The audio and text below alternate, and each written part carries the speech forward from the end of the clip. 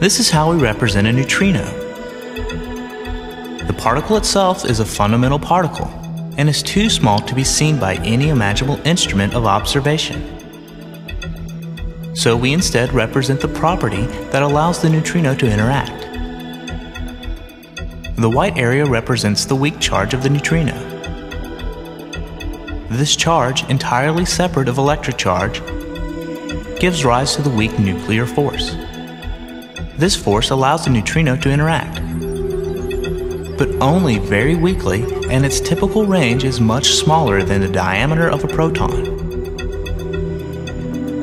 Neutrinos are produced when a down quark decays into an up quark and an electron.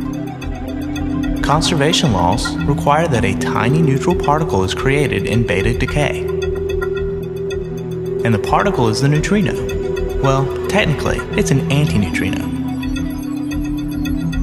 Because the neutrino only interacts through weak force and negligible gravity, it almost never interacts with other particles on its own. Millions of neutrinos stream through your body every second, totally unnoticed and unnoticeable.